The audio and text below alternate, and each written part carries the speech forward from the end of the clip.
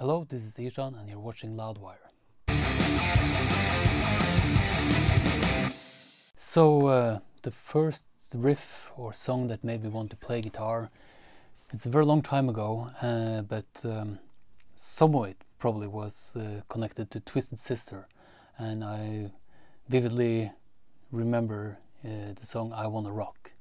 It made a huge impact, and I think set a bit of a goal for myself in life as well. So it was a very simple riff, and it went like this.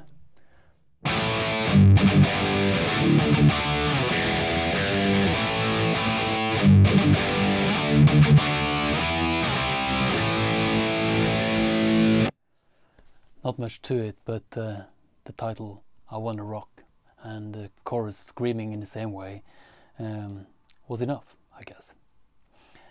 I can't exactly remember what my first riff was, but I know for a fact that I learned a lot from playing along to Iron Maiden records, Seventh Son of a Seventh Son in particular, and I played a lot of the opening track Moonchild, and that kind of learned me a bit of, bits and pieces of songwriting as well, like reusing themes and giving it all have some cohesion, I guess.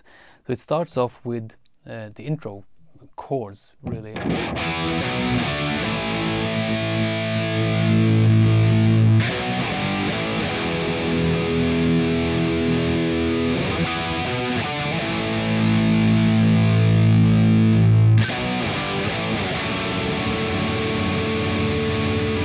And then when the chorus hits in, there's a melody line in the guitar that kind of plays that exact riff on top, or the melody line.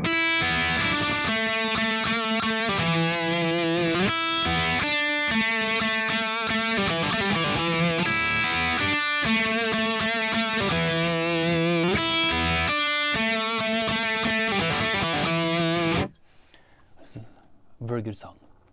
In the beginning, I guess I struggled with all techniques, but since I didn't really have any guitar tutor except like playing along to records, I think I became a more sufficient legato player first, and then I had to work on my picking techniques a bit later.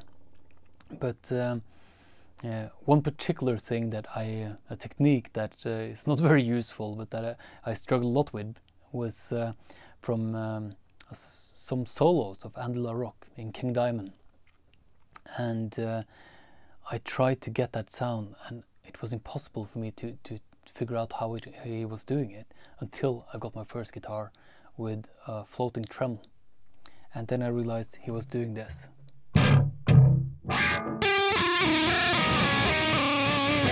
And it occurred to me by accident when I got this guitar and hit the tremolo, and suddenly I realized, that was that sound.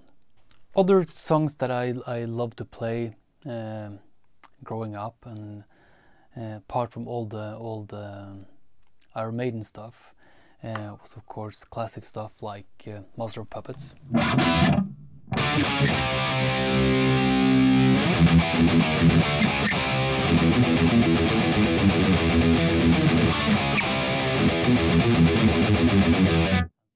I know James Hetfield does that with downpicking, but yeah, I won't attempt that here today. Another riff that I was very fond of, and that kind of, for me, seemed much more progressive at the time, was from King Diamond album Them, which is also one of my favorite albums from that era, and the opening riff for Welcome Home. It goes like this.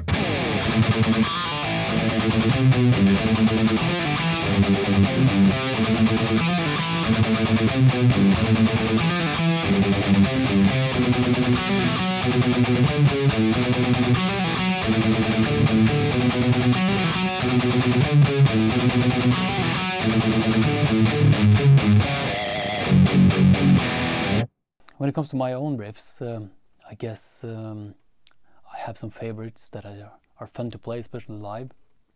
I could start off with a riff from Emperor, my previous band, from a song called Suspect Night Spirit. in the verse. And it's really tricky to sing and play this simultaneously. That's why I guess I put a lot of rehearsing into doing exactly that. The riff is like this.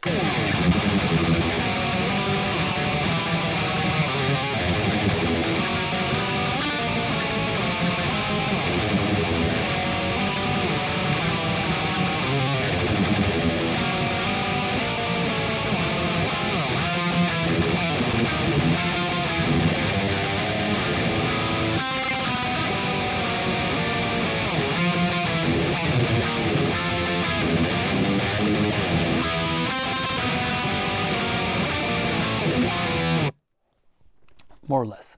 One of the first riffs I guess I did that was of any significance for my first band, Emperor, was probably the melody line for a song called I'm the Black Wizards.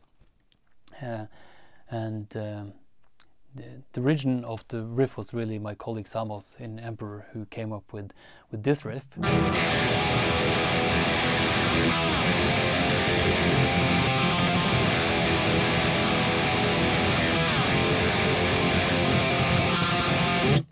And me coming from that 80s Iron Maiden background, you know, instantly I wanted to find a melody that could kind of go over those chords. But of course this is not a very diatonic thing, because it's really just an E and an F. So I came up with this melody, and it's played both fast and slow in the song. It goes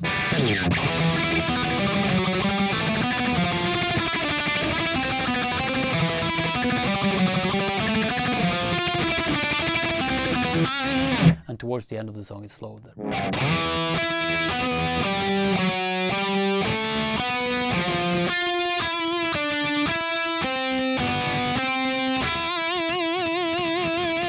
For my first solo record I wrote a song called Invocation, and the opening riff is kind of built around one of my favorite sounding chords. Not that I want to try to spell it out, but it goes something like this.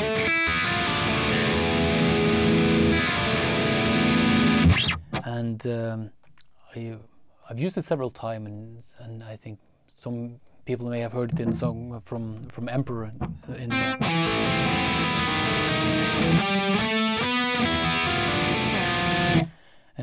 there, and I used it in a kind of different way for the invocation. It goes like this.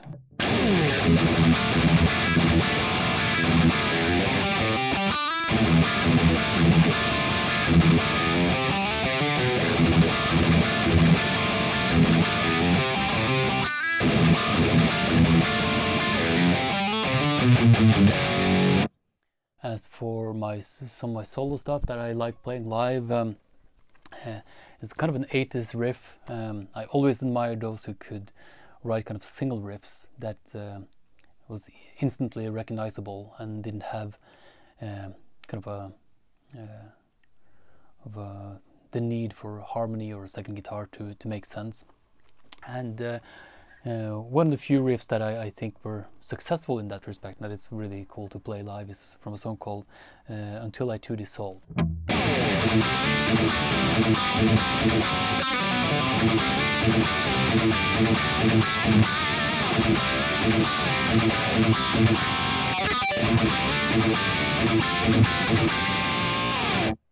For my third solo album, After, I got myself an 8-string guitar, and that definitely inspired a new range of riffing for me. And I guess one of my favorites to play to this day is from a song called Frozen Lakes on Mars, and it's like kind of a very 8-stringy typical riff, I guess.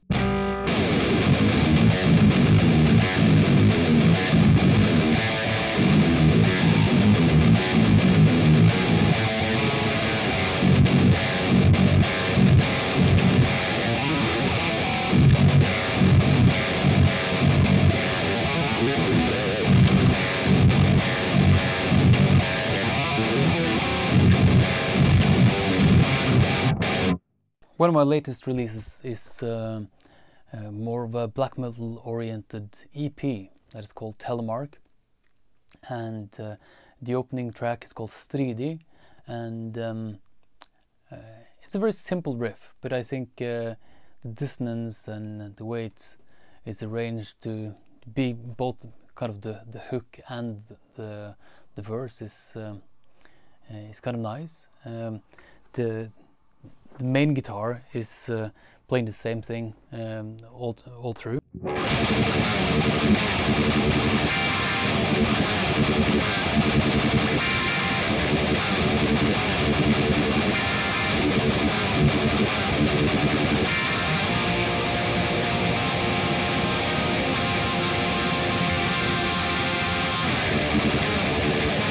And so on.